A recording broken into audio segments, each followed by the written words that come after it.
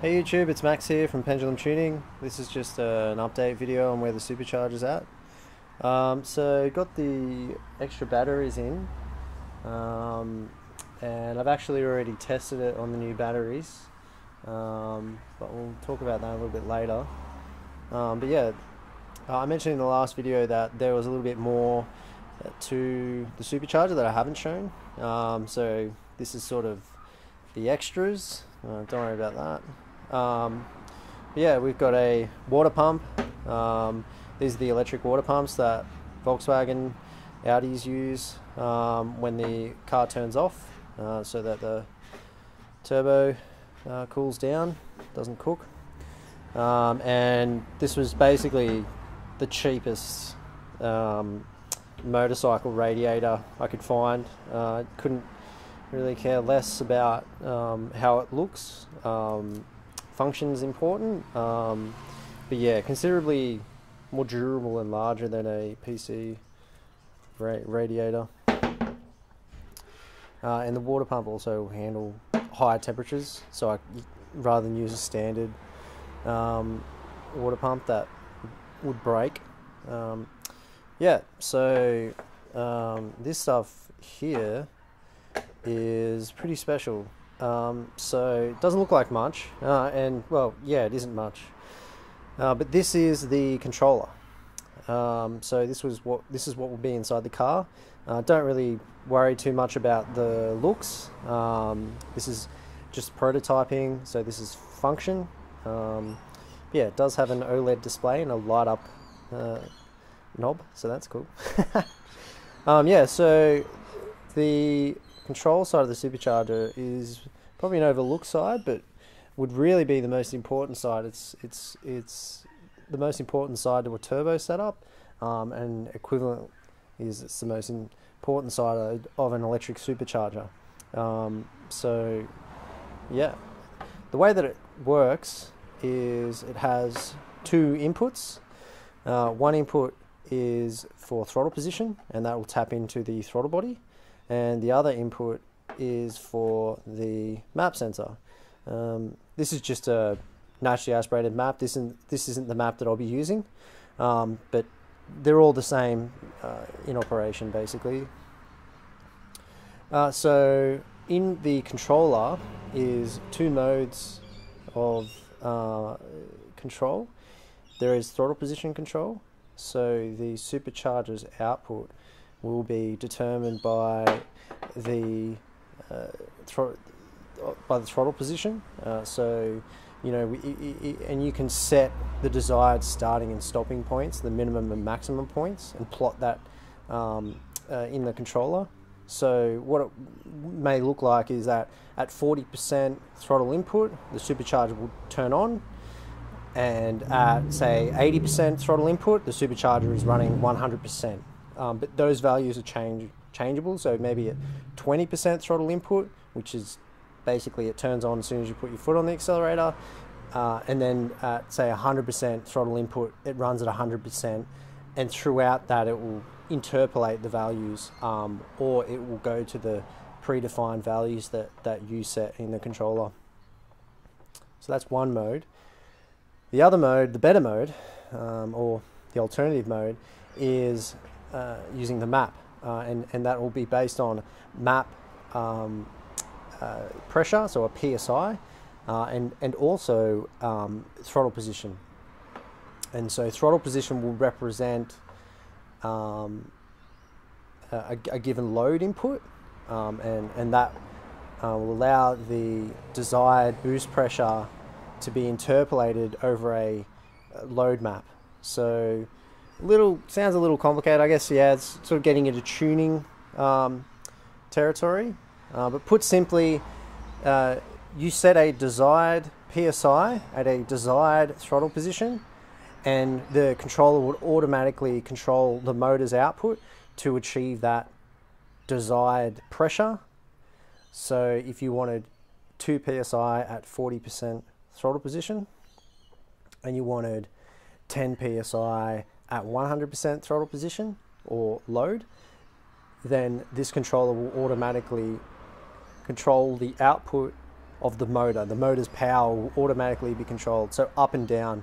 If it only needs 30% motor power to achieve 2 psi, then that's all it will use, and if it needs more than 100% power to achieve 10 psi, it'll just run at maximum.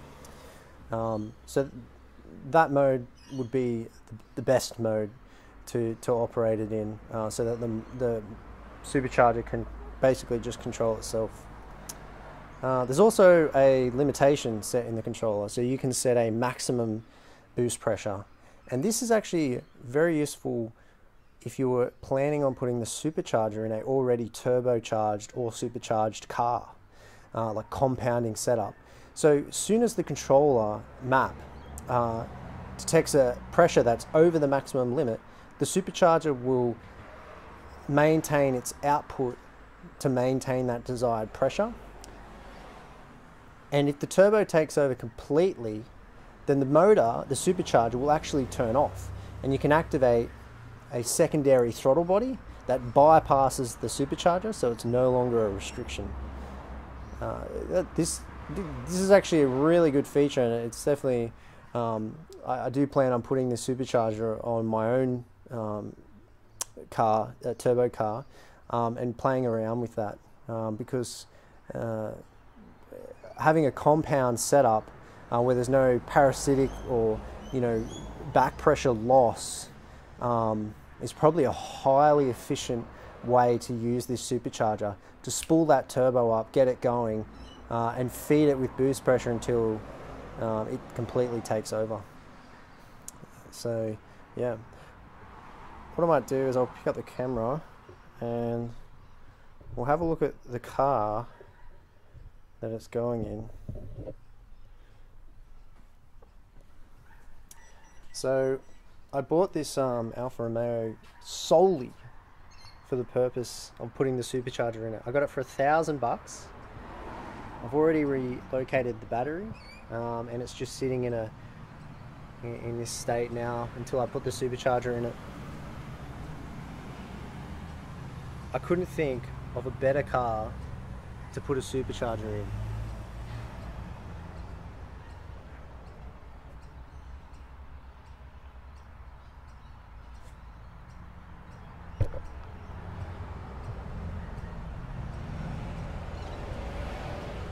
And you'll find out why it's $1,000 in a second.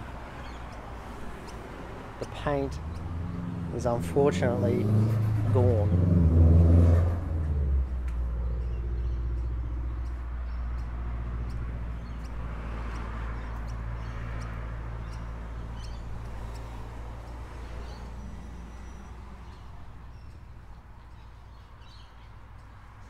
So I've already done a high performance exhaust modification. I'm not sure if you can see down there, and also up here, I'm not sure if you can see down there, but a performance flow through modification has been made. And actually I'll show you something. This was a bit of a laugh.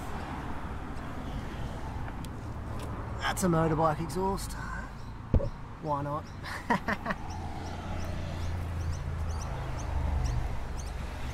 Sweet. Well, enough talking. I'll put this on a little tripod here and we'll get this thing going. I'll just use this one.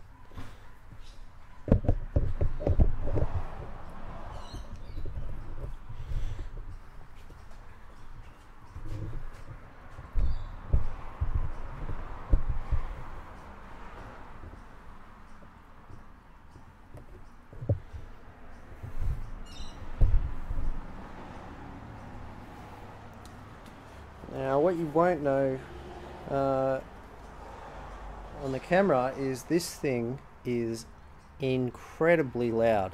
It is way over 100 decibels. It's ungodly loud, so I'm just going to turn the microphone down so it doesn't blow it out.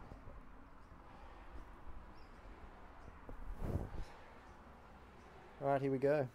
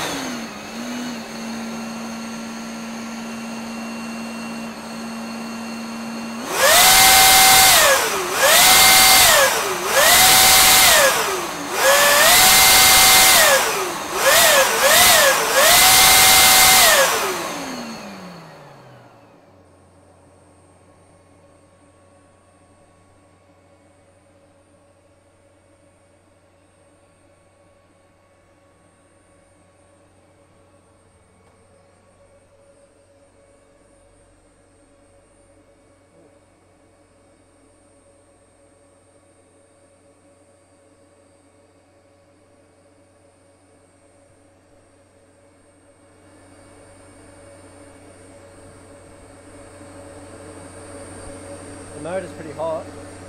Well, the wires are pretty hot. Yeah, the motor's pretty warm too, but not hot. So the water cooling's definitely doing its job.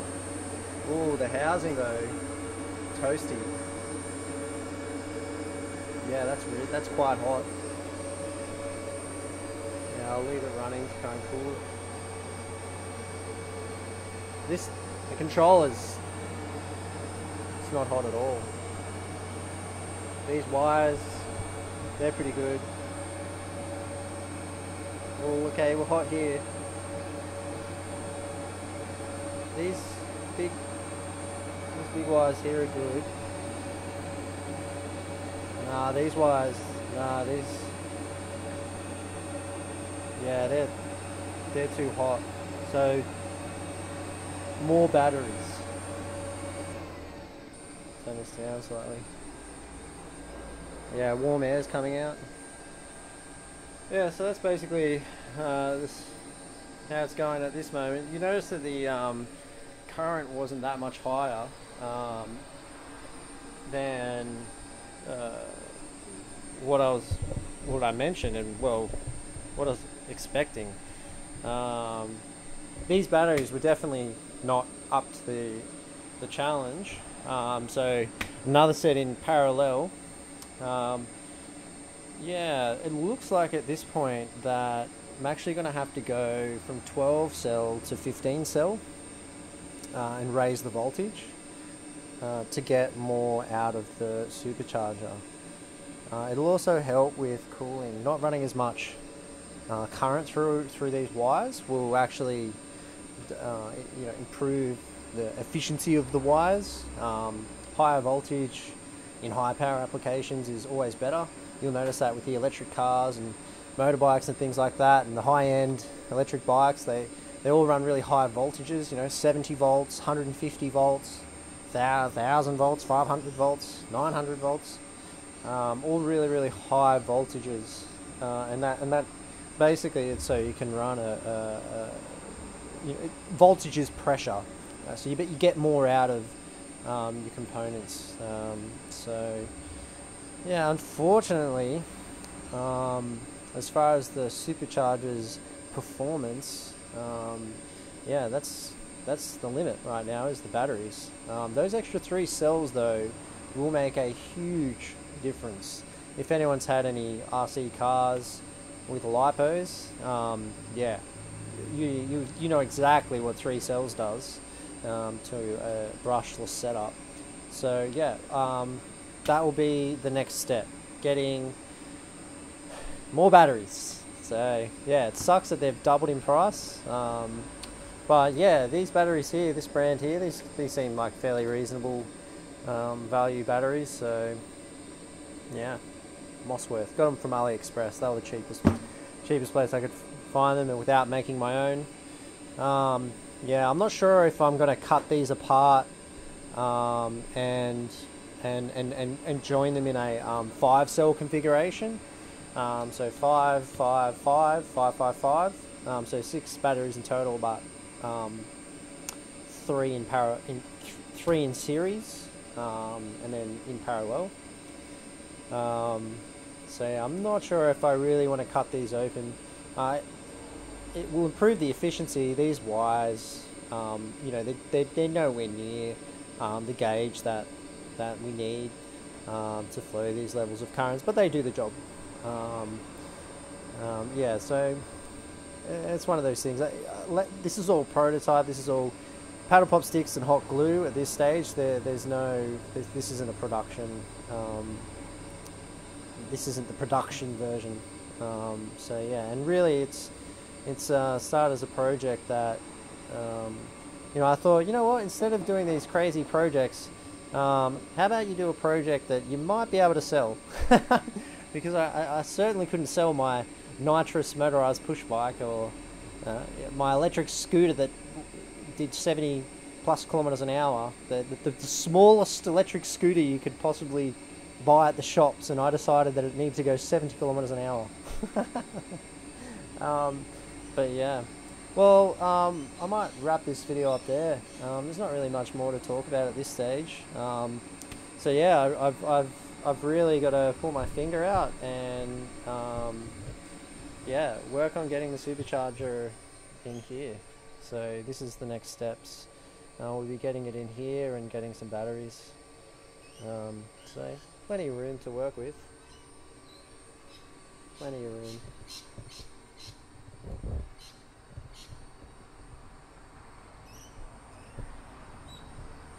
Sweet. Alright. Well, till next time. I'll see you later.